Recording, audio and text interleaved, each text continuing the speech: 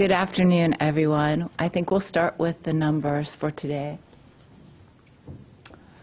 So at this point, we do have 14,117 cases recorded in Ohio.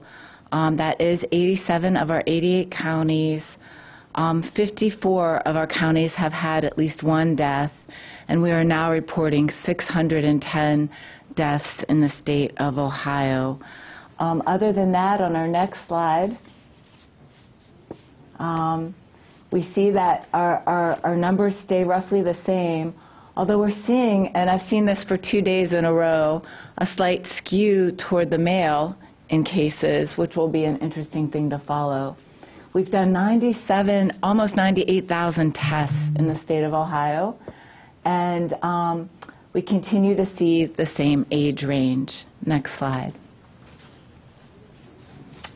Similarly, our trends are continuing, but we did see in the last 24 hours a dip in our cases to 392.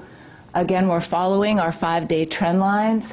Similarly, we've gone up a little bit on our deaths. We know that our deaths are lagging behind our illnesses, so that is not as surprising. We're also seeing an increase in our ICU admissions.